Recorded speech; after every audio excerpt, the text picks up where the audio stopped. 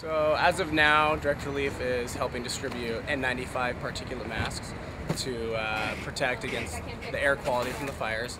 We're working with the Public Health Department to ensure public safety, as you can see. And we're really just trying to do our best to coordinate with them and make sure that anyone who needs a mask or has any respiratory issues can get one. We'll be here till about 2 o'clock, and we're coordinating constantly with all the local officials to make sure that if we're needed, we can respond immediately.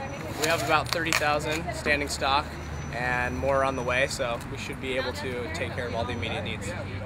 These masks are donated from CVS, and then we've also purchased about 10,000 of our own. We're happy to do anything we can, support the community.